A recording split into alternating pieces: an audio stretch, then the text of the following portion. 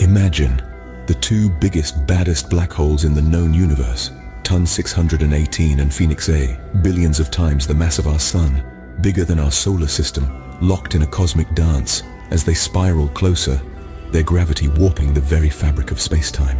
In a clash that dwarfs even the most powerful supernova, these titans collide.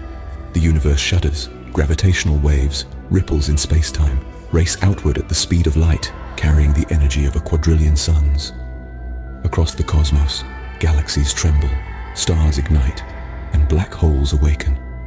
This cosmic waltz is a symphony of destruction and creation, a testament to the unimaginable power of the universe. And the result? A monster black hole bigger than anything we've ever seen, probably bigger than galaxy. But what happens next? Will this newborn giant devour everything in its path, or will it become the seed for a new universe? Share your theories in the comments below.